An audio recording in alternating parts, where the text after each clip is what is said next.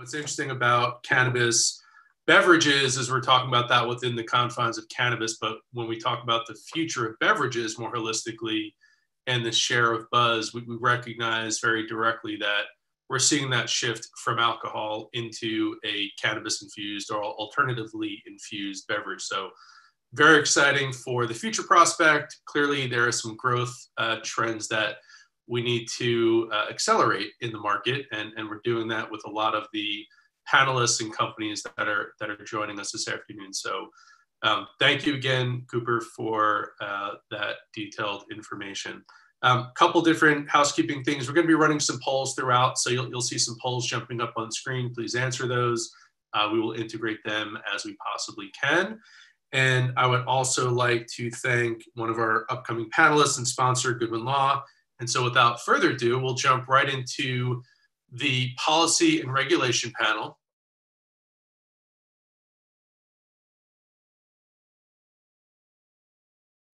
And I will let our panelists introduce themselves, but we have Tracey Mason from House of Saka, who is also a Cannabis Beverage Association board member, Brett Schuman from Goodwin, and Austin Stevenson from Vertosa, also a CBA board member.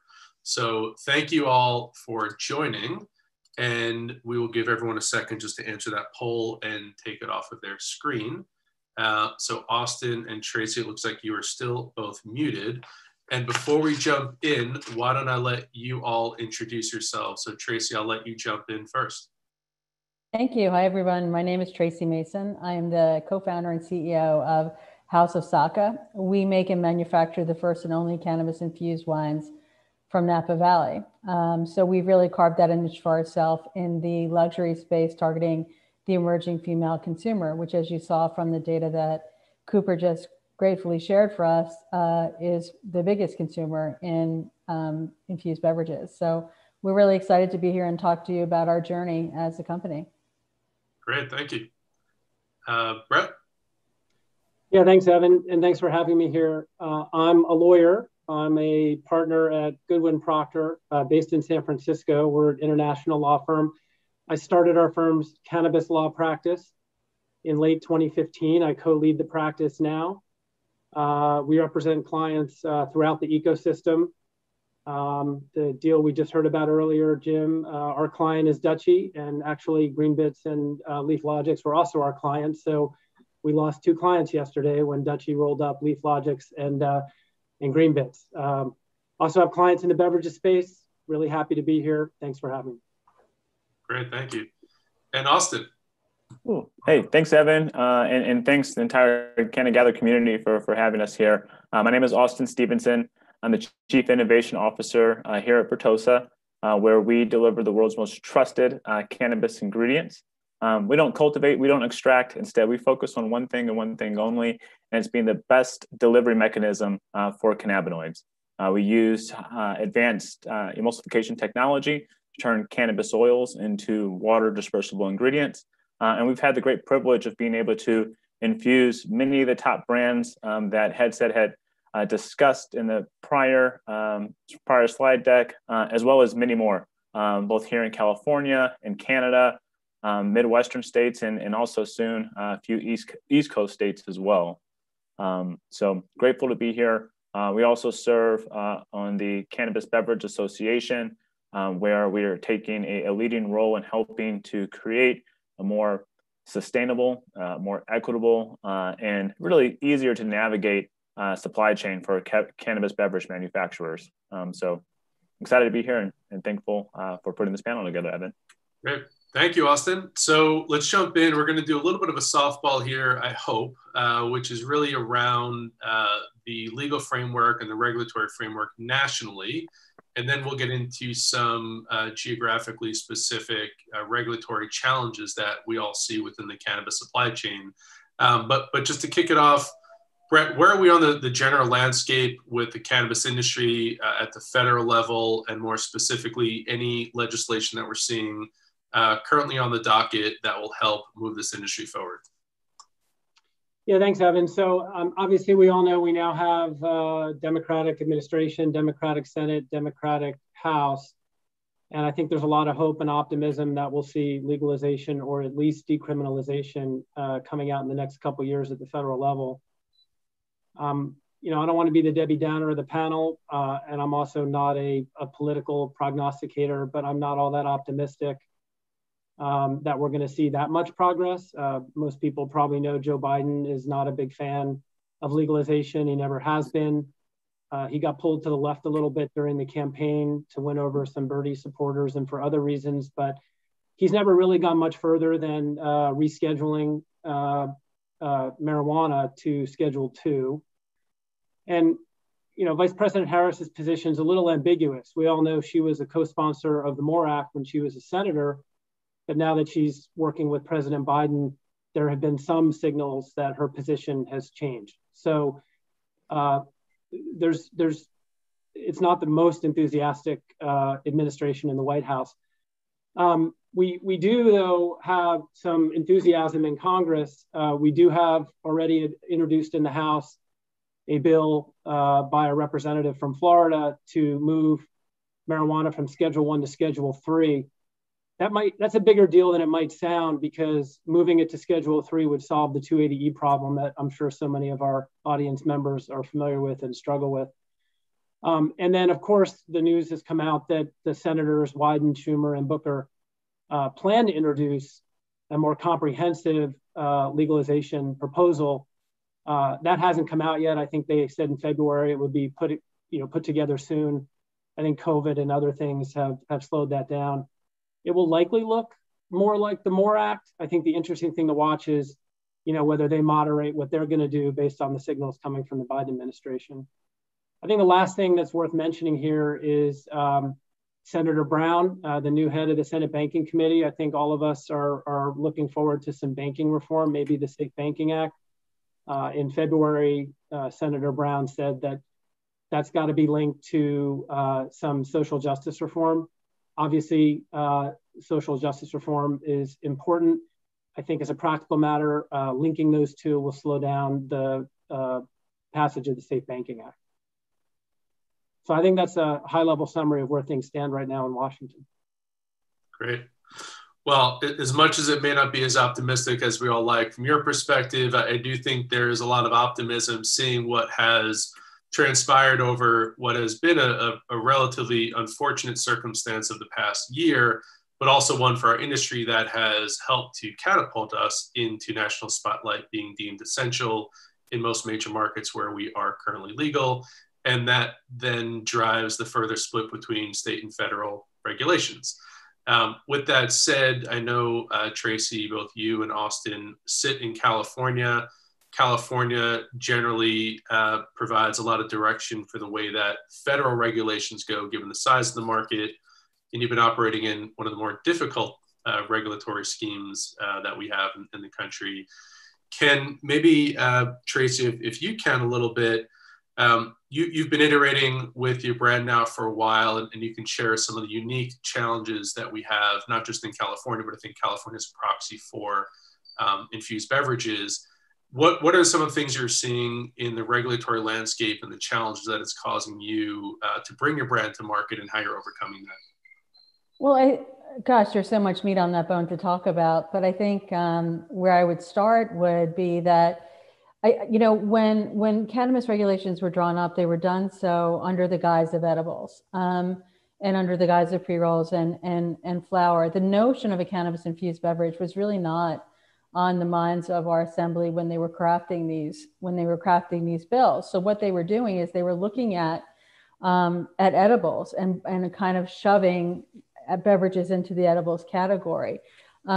Well, when you look at the regulations surrounding edibles, they make quite a lot of sense, and they follow the way in which other what vice-like industries have to follow, whether that's tobacco or alcohol. And having been 30 years in alcohol, I've been used to operating in a highly regulated environment. But my God, so when you're trying to force fit a category into another one, what happens is there's a tremendous amount of inconsistency that comes with that. So specific to beverage, for example, beverages have to be packed in an opaque package, which makes a lot of sense if you're selling gummies or you're selling chocolates or other things that would be highly attractive to children, whether they would get into that and, go after chocolates. Gosh, my friends do that.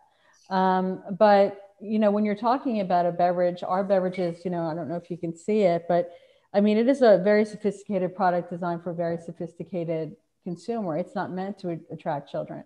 So having to go through the process of making a beautiful wine bottle opaque, to having to buy, and then having to label on top of that, is absurd, especially when there's inconsistencies that an amber colored bottle, for example, is considered opaque.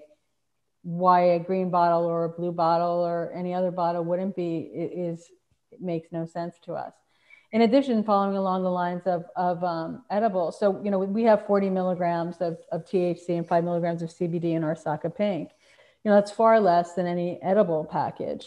But yet we have to have childproof and resealable closures on our products, again, to control the dosage, but you can still buy a single serve 100 milligram product without those same constraints. So there's a lot of inconsistencies that we're really working through with the legislator, with the Cannabis Beverage Association here in California, to alleviate some of those barriers that we've hit that also cause a tremendous amount of pain to the end consumer. Because we have to, if this was a regular bottle of Napa Rosé, the label, the bottle, the cork, the closure would probably cost about $2.50 a bottle. But because of all we have to do to get this legal, just the bottle, just without the wine, without everything else, is about $5 a bottle. So all of that at the end of the day hits the end consumer, and I think prevents them from indulging in what is the safest, most consistent and predictable form of cannabis consumption, and certainly will be the wave of the future if we go any way, the way that the world has gone. If you look at any convenience store, the vast percentage of their shelves are dedicated to packaged beverage. This will be how people take cannabis, especially after COVID. It's a great social way of enjoying cannabis without having to pass the joint around. So there's a lot of that, but I do know that the intention behind it was good, right? Most things are, and that's why we're working so hard to sort of point out these inconsistencies and to self-police and bring beverages forward in a way that our legislators can understand them, because they frankly don't. We've learned, I think anyone like Austin and I are on the same panel, on the same board, we know that they don't really know anything about them. So it's our job to educate, it's our job to self-police, and I think that will be what will have to happen moving forward as we gain more and more traction toward federal legalization, although I do see that being a long time out. Yeah, really, really appreciate those thoughts. And you've hit upon a lot of the challenges, but really those two are the opportunities that we have as beverage operators and category leaders, which is to try to address those challenges in a way that better suits the end consumer, and doing so in a way that does still support the regulators in their concerns, be it that many of the concerns just follow the antiquated stigmas around cannabis and its potential harm. But again, those are things that in a highly regulated industry, and you came out of alcohol, we will have to adapt to very well and make sure that we have the same sense of control with cannabis beverages too. So thank you for sharing all that. And you brought up a couple of points there, and Austin, maybe you can touch upon it as well. So packaging clearly is a challenge. To double the cost of packaging to get a product to a consumer is a significant hit. But there are some other nuances within the regulatory frameworks that we see, specifically around potency and testing. And Tracey brought up consistency. And beverage clearly is a very natural social consumption mechanism. How do we get around the issues of testing and potency? And what are the things that you and the CBA and also Vertosa does to help cannabis beverage operators bring a consistent product to market and educate regulators on some of the challenges around that? Yeah, I mean, you bring up a very critical aspect to the supply chain, and it is quality testing. In any food and beverage supply chain, QC, QA is critical. especially here in America, where consumers are used to going to a convenience store, picking up a packaged good, and trusting what's on the label is in that product. Historically, cannabis has had a very, very hard time with accurate testing, not only of cannabis beverages, but also for more of the standard products like flour and extracts and oils. And the real reason for that challenge is lack of standardization in testing methods. Before Vertosa, I led a third-party analytical chemistry laboratory at Eurofin Scientific. It's one of the world's largest analytical chemistry laboratories, multi-billion-dollar company where we specialize in food, beverage, agriculture, and pharma. In all other traditional industries, all standards and methods are peer-reviewed. In the cannabis space, because it's a nascent and developing industry, a lot of the cannabis testing providers at current are cannabis businesses first and then testing providers second. And for many of them, to the frustration of a lot of operators, they're holding those standards and methods as proprietary or trade secrets. And it's quite frankly, it's to the harm of the industry as a whole, because science inherently is supposed to be peer reviewed.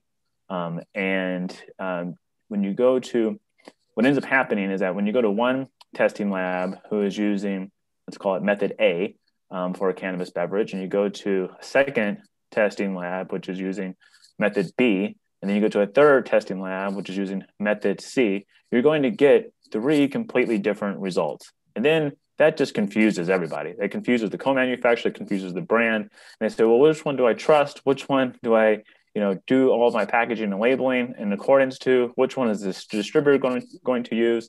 And it just creates a situation where no one's really held accountable and no one really has trust in the supply chain because of inconsistency around manufacturing. It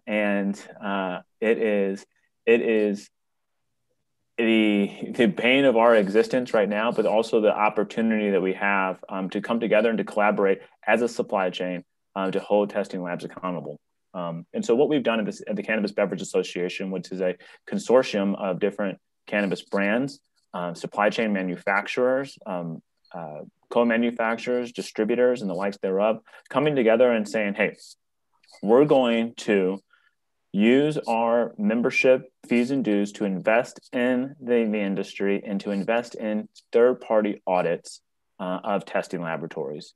What we want to discover is where there's commonality and where there's differences.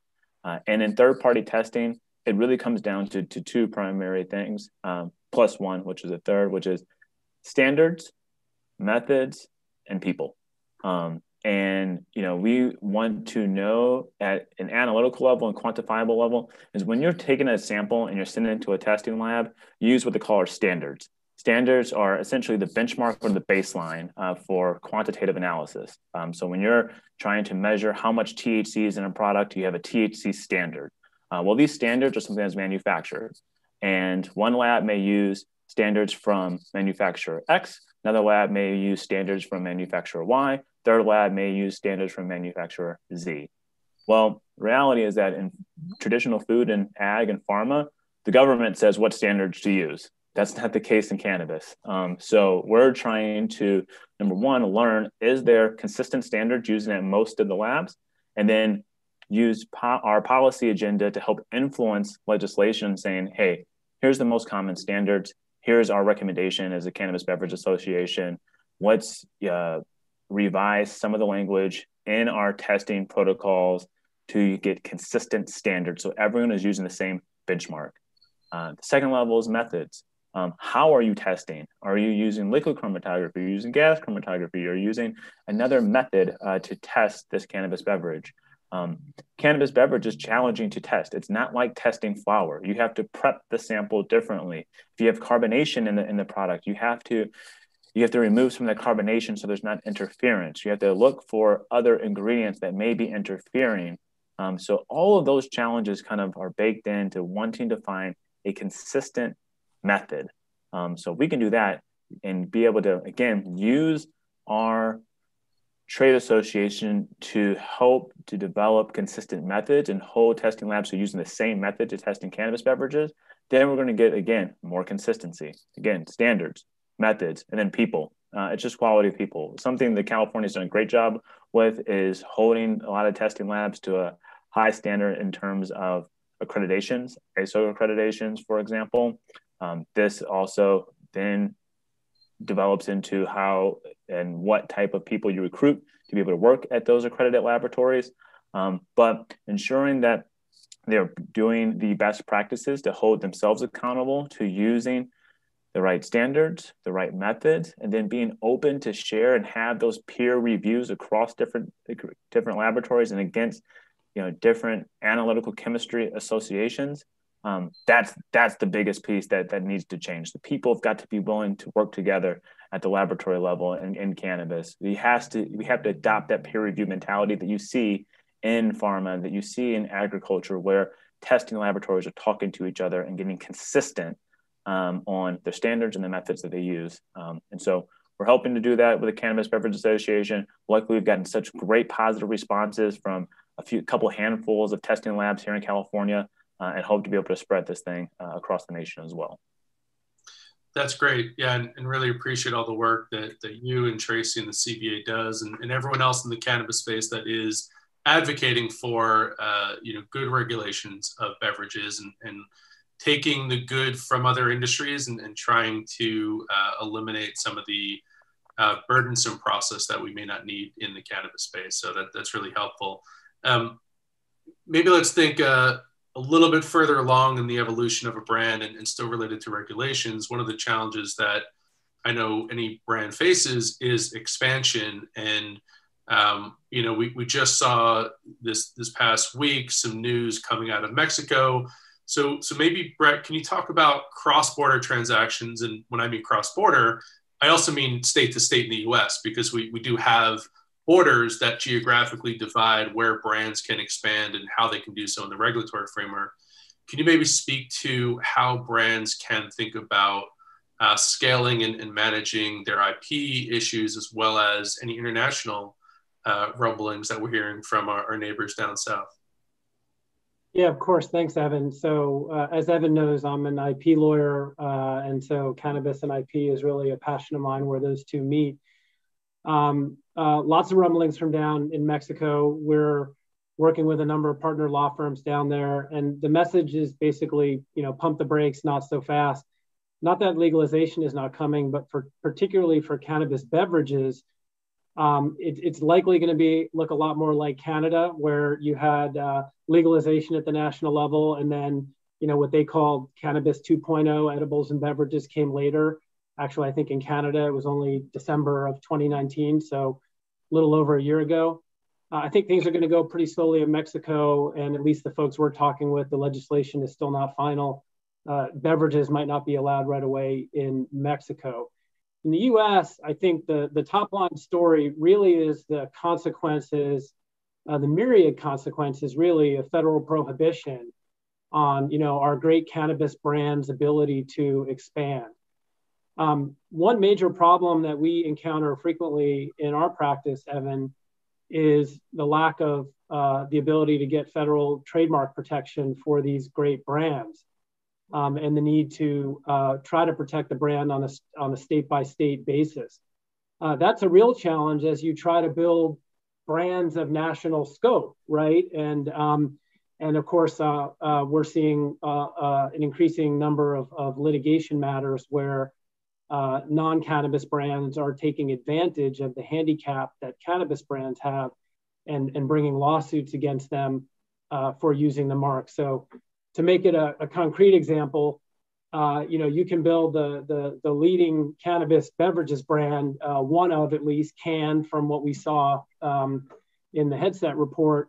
Client of ours, great product, trajectory off the charts. But some non-cannabis company could come in and try to make them change the name because they can't get federal trademark protection, given prohibition. That's a direct consequence of prohibition at the federal level. So that's one really big problem to expanding your brand. And the second is is really the inability of a cannabis brand to expand cross-state, cross-border, the way any other consumer product company could, which is to say, ship your products from where you manufacture them into another state. So I'm sure many people in attendance here are familiar with the process of going into that other state and trying to find a trusted partner to manufacture and sell and distribute your products. Lots of companies have been very successful at it. We handled the transaction for not the recent Green Thumb transaction, but we helped them expand into Nevada. You got to find a really trusted partner, and then you have to exercise that control over your brand working with that partner. Other consumer product companies don't have that challenge necessarily. They have the option of expanding themselves into multiple states or entering into a partnership agreement. So there's some real challenges, and I really think most of them all flow from federal prohibition. Maybe one day we'll see that change. We definitely hope so. So with that, and I know we're running close in time, I'll give everyone a couple of last parting words. Tracey, you started with your packaging. You put out a beautiful brand, beautiful packaging, a lot of extra cost, and we have these challenges of expansion. Where do you see the horizon for regulatory reform, at the very least in California, and your thoughts about how you want to move that forward for your brand in particular? Well, I do see some relief coming relative to the packaging restrictions that we're seeing, because I know that, that we're very close with certain legislators to get that change. So that will give us a little bit relief from a cost of goods point of view and allow us a little bit more money in reserved earnings that we can apply to expansion in other states. We're really hopeful about expanding into Canada. For obvious reasons, not just to show the global applicability of what it is that we're doing, by using the same methodology that we have to use by moving from state to state, which would be essentially shipping them our unmedicated raws and working with them to develop the right types of emulsions that work with our raw materials. So in many ways, we're looking at partners like Vertosa, with whom we've partnered very closely in creating very specific emulsions that marry to the flavor and to the tannic compounds that exist in wine that don't exist in water. So it's a much more complicated process. So, if Vertosa is going to Jersey, we're going to Jersey. If Vertosa is in Canada, we're following them to Canada. And that's really just that's not just about having good corporate relations, but it's also about being smart about how to execute more quickly than you would by having to establish a new partner in a particular region, because we can create all of the product without Vertosa's influence, but unless they're there to give us the right emulsion that's going to be stable and have the right flavor compounds that marry to the high level of quality that we're looking for, there's no point in doing it. So basically, we partner with the people that make our brand go, and we're moving forward in that direction. Great, thank you. So you are close on time, but Austin, I want to give you a final word to round out the panel. And certainly for all the viewers in the audience, you have some experts here that are willing to answer questions and help you get beverages to market. With that said, Austin, some final words on policy and regulations. I appreciate that, Evan. I appreciate the entire panel. Firstly, just my gratitude to Tracey on the House of Saka brand for the compliments, and to Brett for acknowledging, a lot of the hurdles that it does take to create a consistent product experience across, state lines and across country lines. This is a labor of love by each and every one of us here on this panel.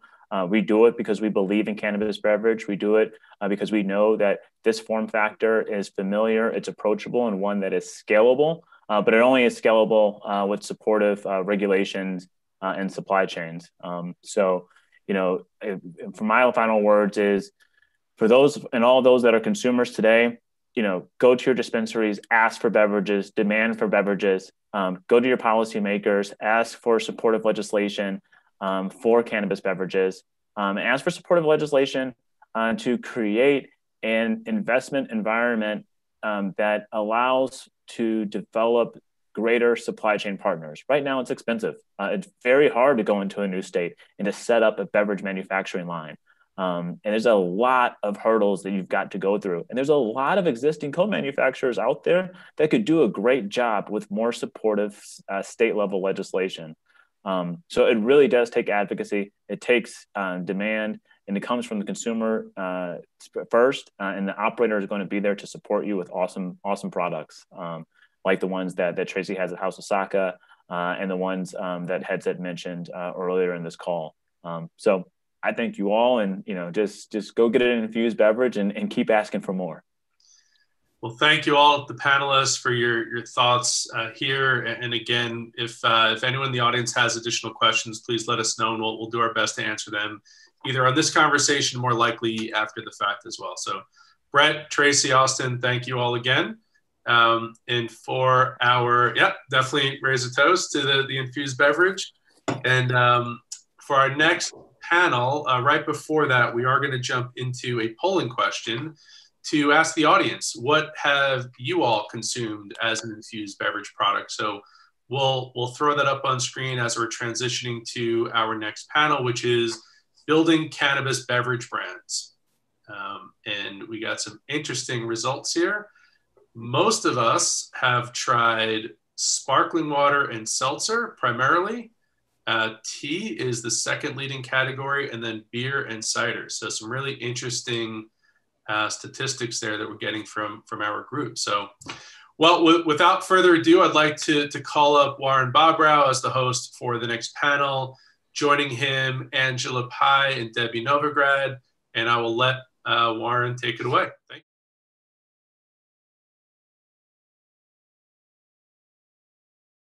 you. Thank you, Evan. Evan, thank you very, very much. Good evening, everyone. We were going to have Chris on the phone from Kaliva. There was a family emergency, so he can't be here. So I have some interesting people. I have Angela Pai and I have Debbie Novograd. And I'm really hoping that I have a chance to let everyone give their elevator pitch. What are they doing in the business? So there you have it. Let's start with Angela. Tell me, what is your passion? Who are you? Oh my God, I live to build brands. So I'm actually wearing one of our newest brands, which will come to market in May. So, we'll wait to talk about that in a moment, but I've been in marketing for 25 years. I'm here at CannaCraft as the Chief Marketing Officer. Really lucky to be able to have the #2 and #3 brand with Hi-Fi, and also in terms of Keef, I got to kind of keep it closer to myself. Yeah, you got to keep it, otherwise it disappears. And it does play into cannabis. Am I seeing it all correctly? But it's beautiful stuff. Yeah. So we have Hi-Fi Hops and Keef, which is a #2 and #3. I mean, obviously, it's great to see a brand like Can do so well, because that says a lot about consumer interest, consumer behavior with microdose beverage. So I think that's great for everyone. Yeah. Do you test your own products? I test all our products. Are there tasting notes for them?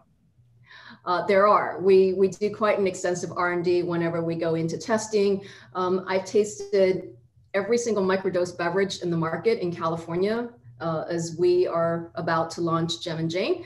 So it's great to be able to see what other brands are doing, the flavor profiles, how it makes you feel. And a lot of what Tracey and Austin was saying about the quality, consistency, and potency, just making sure that we are delivering a really great, consistent product and a really great effect in terms of how they're going to experience it.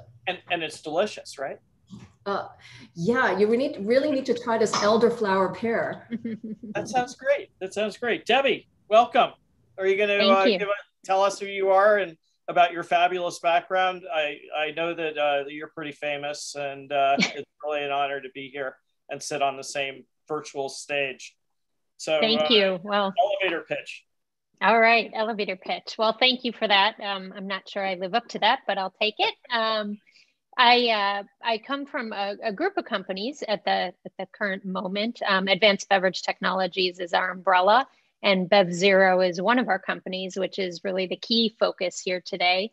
BevZero is really a company that has gotten into the industry as a means of helping clients kind of go from ideation all the way through execution. So stepping back one, Advanced Beverage Technologies holds 3 companies, all really in the adult beverage space in different ways.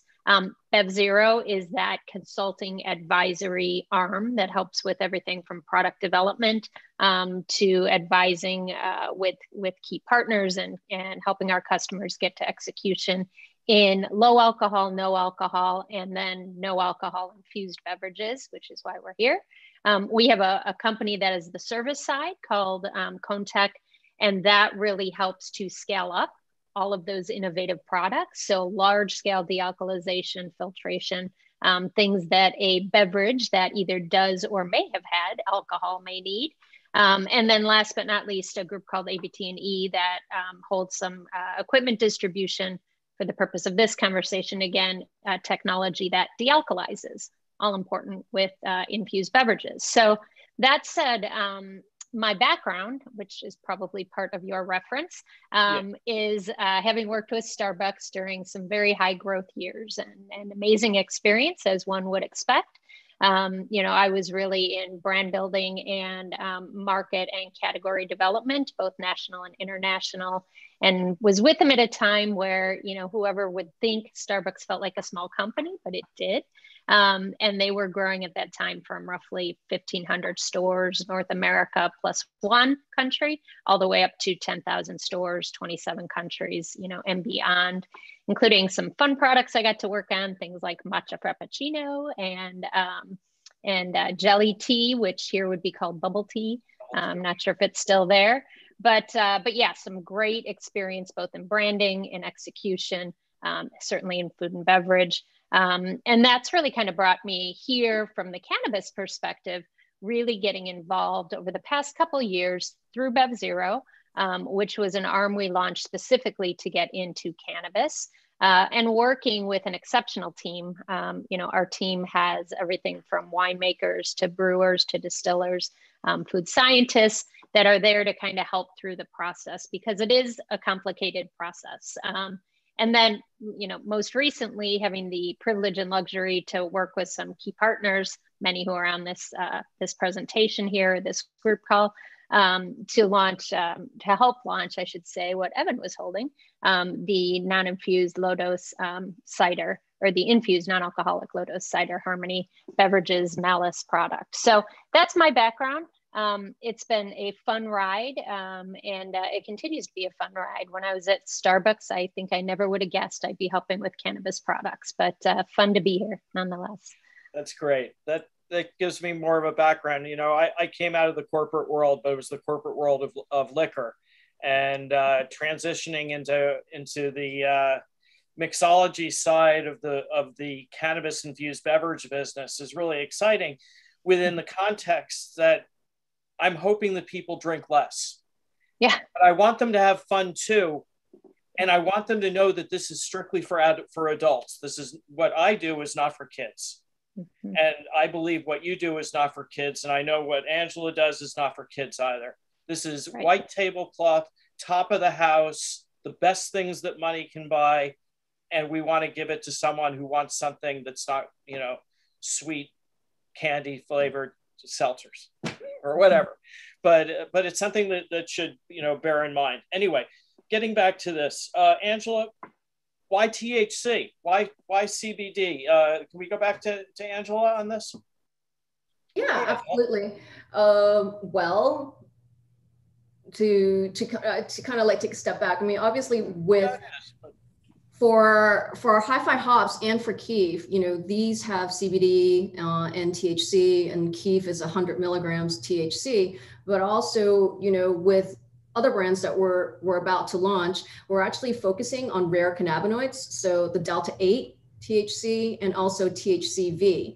These actually give you a softer high, so to speak. And then also at less than 5 milligrams, you can drink several of them. So you're not really getting hit with just one of these servings. You're actually going to be able to enjoy it like a glass of wine and have that sort of take the edge off type of feeling. Yeah, I judged the High Times Cannabis Infused Beverages thing that just wrapped up recently, and I tasted a lot of the beverages that I may not necessarily have been able to taste, and I was really impressed by the fact that they were not candy, but they also had, these were THC beverages as opposed to CBD beverages. So I have to say that it's so important to differentiate between the two, because if I look at a bottle and I see that it has CBD and THC, I'm wondering why. So I put that to you. Why, do your beverages, they're THC or CBD or a combination of the two, and why do people do that? Sure. When you have a combination of CBD and THC, it really does activate more of an entourage effect, where you need the CB1, CB2 receptors to be able to actually have the THC activate with the CBD opening up that key. So, to really fully experience it, having a balance of both cannabinoids really do help. Debbie, I'm going to put the same question to you. Why THC? Why THC over CBD? That's a tough question for you, because you come out of traditional beverages and people lost their jobs for smoking weed. So, True. And you know what I'm talking about. I worked in banking, I know. So, I would say for us, really, when we're working with a product or a customer, we're more driven in the development work we're doing based on the customer's desire. But I will say the THC or CBD and what product they're hoping to develop in the long run is ultimately up to them and the partners that we work with. So Vertosa or whoever is helping to guide them on that. That said, I think more and more we're seeing, just as Angela said, sort of that combination. And those are the products that are really being desired in market. And we've seen a heavier push initially in THC, I'm sure, because people weren't in understanding or the ability to get the CBD out there. And now that blending option has been something people are moving towards. Okay. So let's talk about the beginnings. And I'm gonna stick with you just for a second. I know, because I'm developing a brand right now, and it's really, really hardest thing I've ever done. And I've done a lot of things and failed at a lot of things. How do you develop a brand? How do you develop a beverage brand in the cannabis space these days? They brought you in to do something, but how is it done? It's a tough thing, isn't it? Angela or me? Sorry. You. Okay. Yes, it is a tough Debbie. thing. I said, No, that's okay. With you for a second, and then we'll go back to Angela. Okay. It is a tough thing. It is not a traditional beverage development. Not that that's easy by any means, but this certainly has a lot more complexities to it. So yes, do you have to go through all the same steps as you would in a beverage development? Absolutely. What is your concept? Who's the market? Who's your target audience? What's the need in the market? What's the product? Yes, you have to go through all of that. You have to as well, obviously, go through multiple steps in order to do formulation. It's not a simple, what is my base beverage? For a wine, what is my wine, right? And I'm going to put it in the bottle and market it.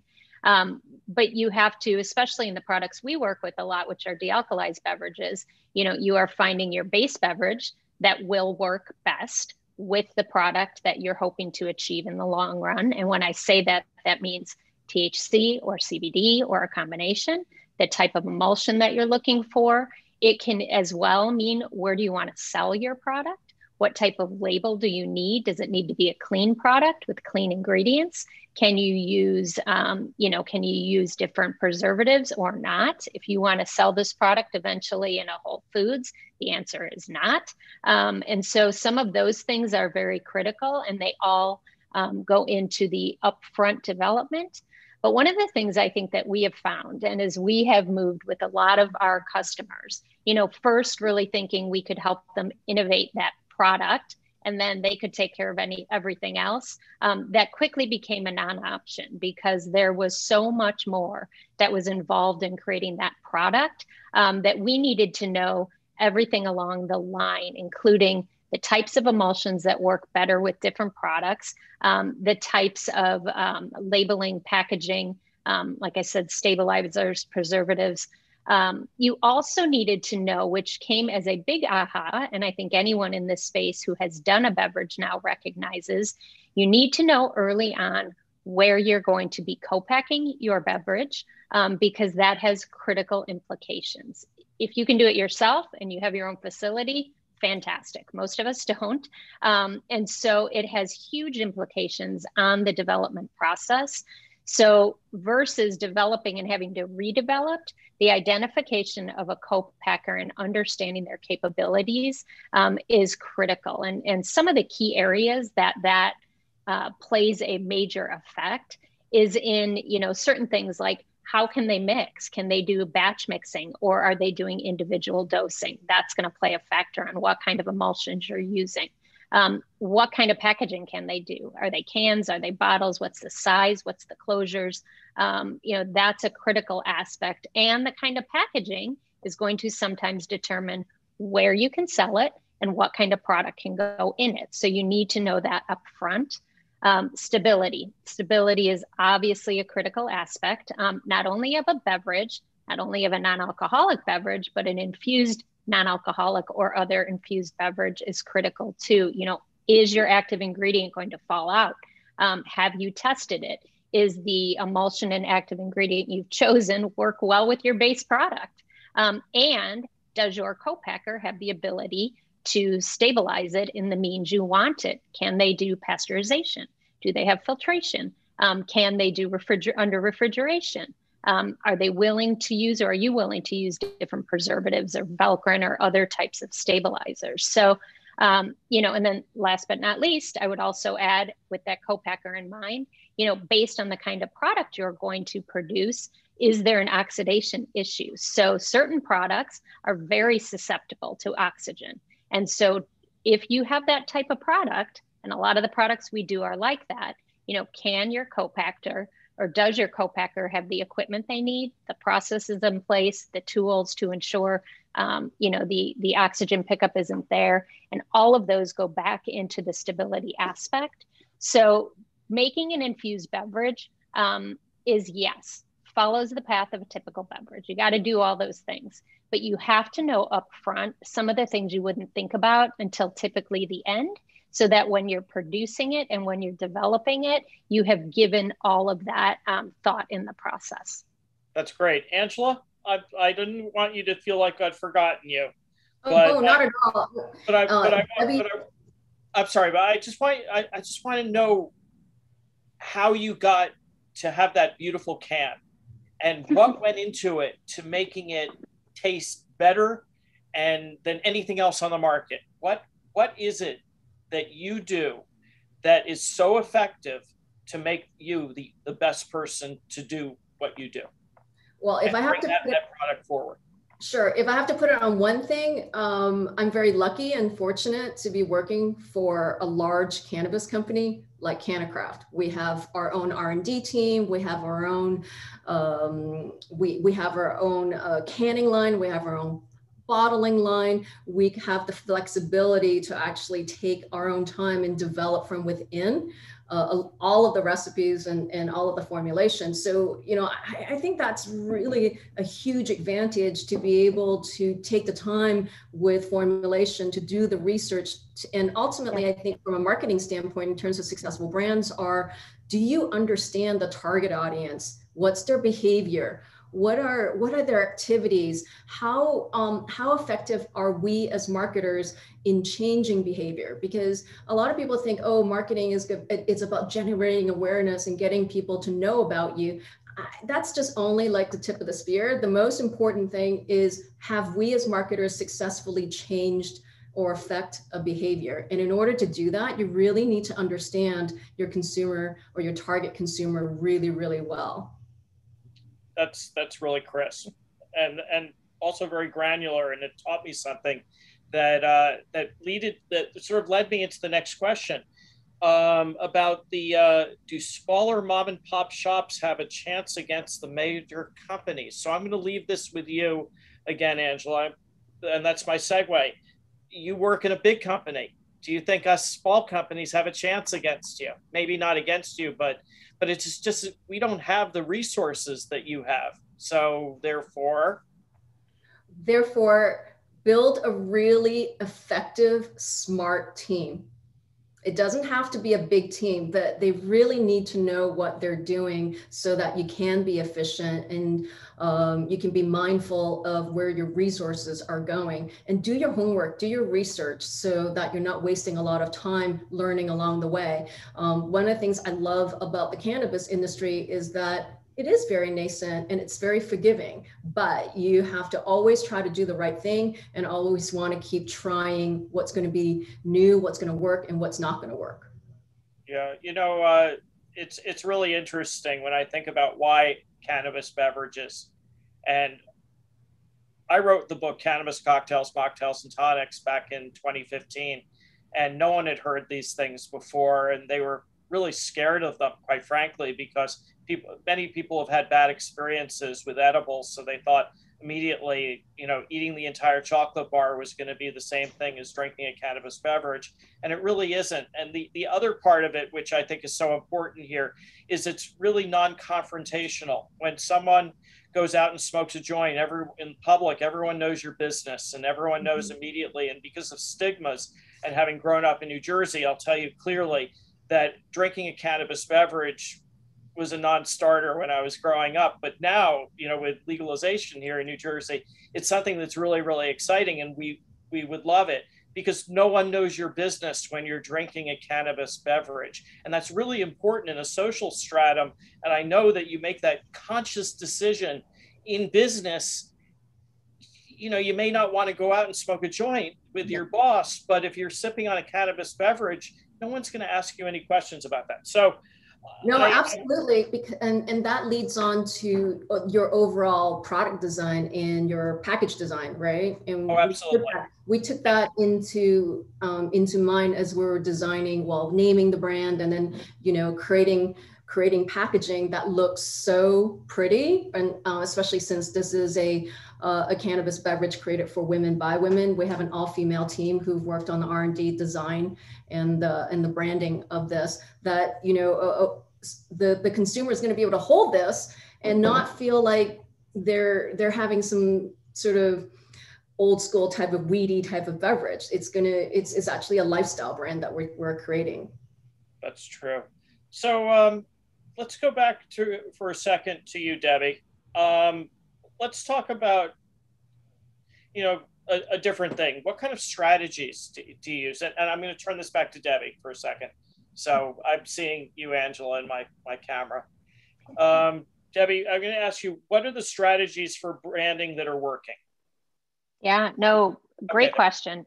And I think, Angela hit on a key point too, which is know your target, because that's obviously going to come to play in your branding. And I say that because, I think especially in the cannabis beverage space, there are a myriad of different targets.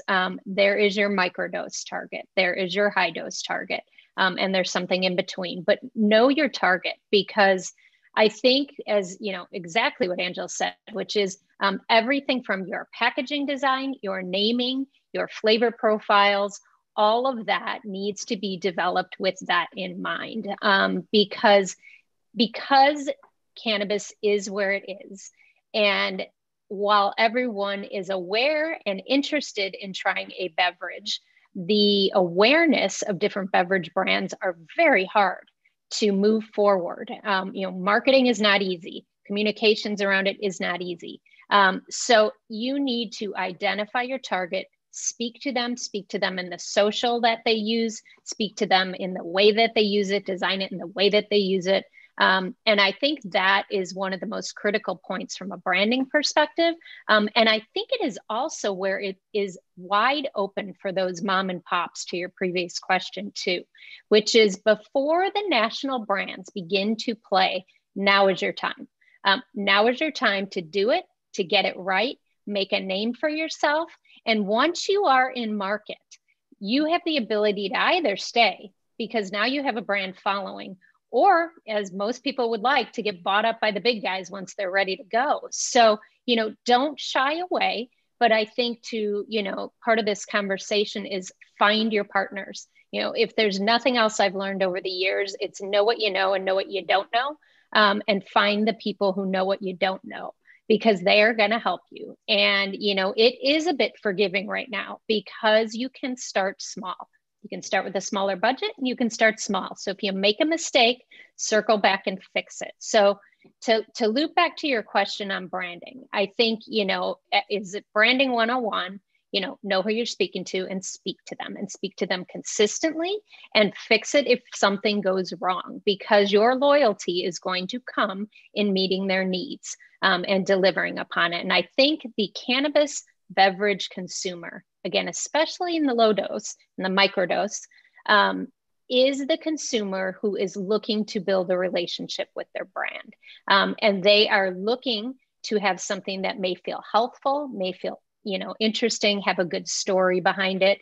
So it is a wide open door for those who have a passion and have an interest in creating a product now, and not waiting, quite honestly. So, that's my feedback from a branding perspective, and from a strategy as well. Any customer that walks in our door, if they haven't first figured out their target audience, that's step number one. And they really need to go back and figure that out before we can begin any development or any introductions to the partners they're going to need along the way. Cool. Angela, I love those cans, and I'm really jealous because they remind me of the ones that I wanted, but I didn't get. So tell me about how you effectively differentiate your brand, Angela. Well, we're going to be going to market pretty soon.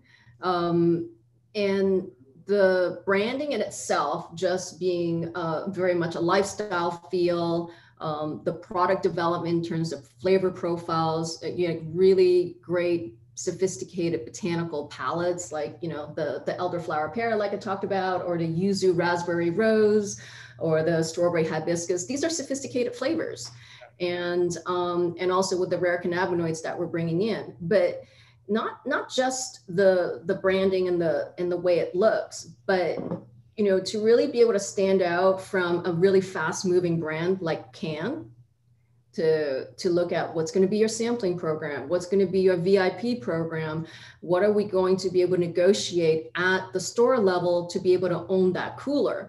I think for us, again, it's great that we have the second and third brand right now in beverages to be able to own that cooler, to get the placement. So this is still marketing and sales 101 in terms of going out there, getting your shelf space, getting the presence, and more importantly, the education. Being able to educate the bud tenders, the buyers, and on social to educate the potential consumers on what are rare cannabinoids, what are some of the effects with THCV, which are then thought of as maybe doesn't give you the munchies, although we can't really say that legally. You're not going to want to eat that pizza afterwards. So, or you're going to have a great workout after one or two of the THCV beverages. So being able to talk about those effects, playing into the consumer lifestyle is also part of the brand experience. And those, but the design plays into so much. I'm lucky that I have incredible design. This is beautiful. And as I said, I'm really happy to see you using that European slender can, because real thought went into that. It does. And also because we're looking at it from a standpoint of we're celebrating how women are multifaceted. They're like a story or a narrative. We designed packaging that made it look like a book cover. So something to discover. Yeah, it's really nice. It's really nice stuff. Debbie, let's go back to you just for a second. In the time that we have left, which is pretty short, what is the biggest hurdle that you face? So if someone was going to say to you, what is standing in your way? It may be legalization, it may be other stuff. So in your company, what's the tough things that you face? Yeah, no, that's an interesting question. I do think, legalization, regulatory is something we all face, because for us and our customers that we work with, the goal is obviously to create a great product, get that product on the shelf and have it sell. the ability to scale up and have the distribution system to allow scale up is a big hurdle. And I say that because that affects everything from the product, from the cost of the product, from the ability to reduce those costs, find investors. And so I think for everybody here, that is the hurdle. Although, as I said, it does present unique opportunities for those to be able to get started in a small way and build their brand slowly, where sometimes it needs to be built that way. But, I'm not sure anyone who would point to anything else that, other than the regulatory environment for the hurdles that are out there. Yeah, that's good. Angela, can we go back to you for a second and talk about those hurdles? I know that we've been talking about the blockages, and I think it's really important to understand that this is something new. I mean, the rules haven't all been written yet. Here in New Jersey, they're lumping everything under edibles, which I think is a great mistake. And it's so what type of things can you share with us, Angela? Oh, in terms of challenges? Blockages, like, barriers. I think consistency, everybody with cannabis, it's a very personal journey. So how you react to 5 milligrams and how I react to 5 milligrams might be very different. Right. And I know 100 milligram beverage will probably help me hibernate. And so sure. You'll be a New York Times article.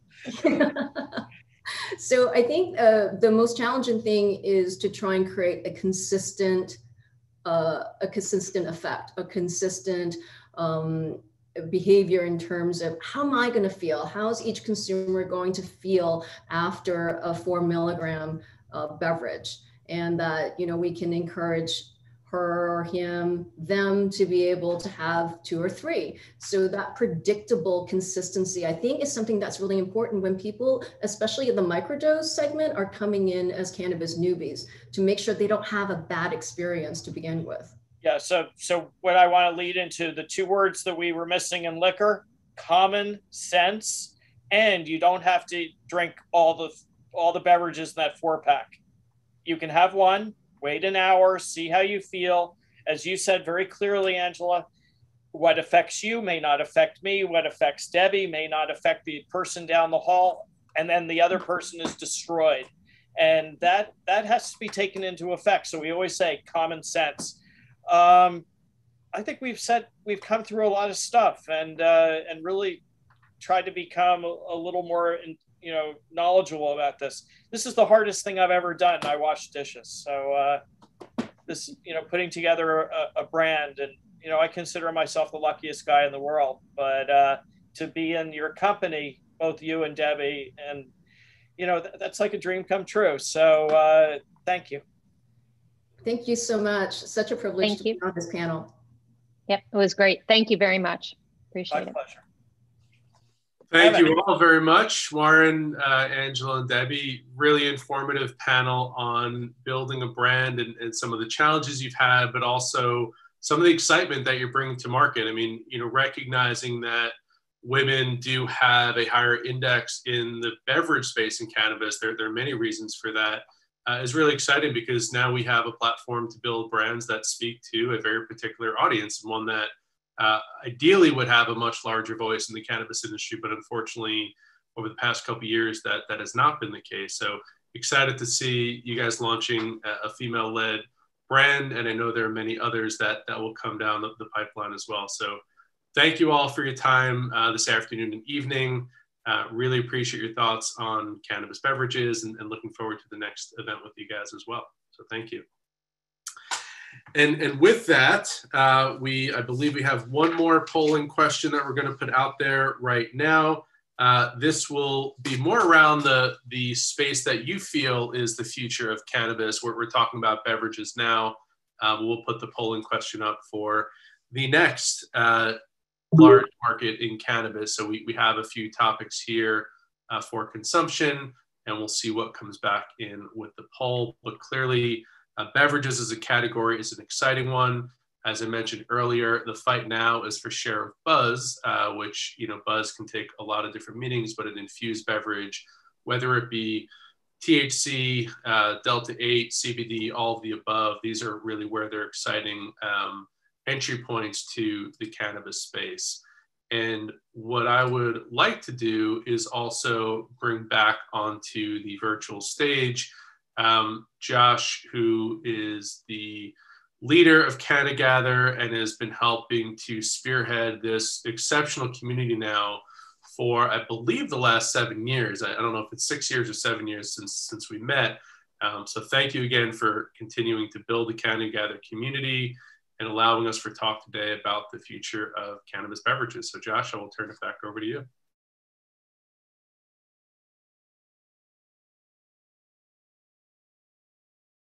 Yeah, thanks again, Evan and Jim, for putting together an incredible presentation, comprehensive, interesting, data-driven.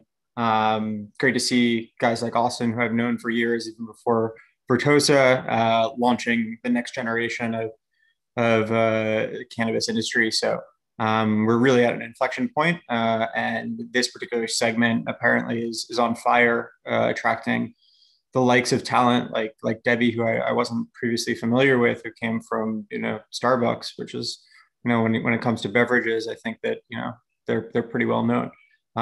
So thanks again, Evan. Thanks again, Jim. It's been great to see a lot of you in the chat. Gaetano, Jared, Dr. Uma. Thank you to Mika as well for producing this. Thomas LaRosa, who's been our longest standing CannaGather team member and has been our point person on beverages. Saw him in the chat. So it's great to be with all of you again, and hopefully we'll be together again in person. Curious, definitely hit me up. My hair got really long over this past quarantine time. I'm not sure how long I'm gonna let it go, but hit me up with what you've been up to over the past 12 months. As Evan said, I've been doing this for 7 years next month. So things have changed a lot, and things are going to keep changing. So be sure to check out the next one. It's going to be on 422, April 22nd, Earth Day, talking about sustainability, the intersection of sustainability and cannabis and the cannabis industry. So that should be a really fascinating topic for multi-bottom line opportunities. And yeah, it's been fun. We had over 100 people throughout the entire broadcast. And yeah, next one's going to be Earth Day, as Jim said. And keep me posted with, thanks, Gary. Appreciate it. My pseudo relative, Gary Weinstein. So yeah, if you're interested, feel free to hit me up. Hopefully I can be of help in some way, route it to the right person or place or thing. Joy posted the link, cannagather.com/virtual events/April 2021. Thank you to Brett from Goodwin for sponsoring. One of the top law firms in the world, really. So that's a huge honor. And if you're interested in getting involved as a future speaker sponsor or collaborator in some fashion, as a team member to help spread the word about CannaGather as we kick things back off, at least virtually to start, definitely let me know. Josh at CannaGather.com. Jim at CannaGather.com for Jim Baudino.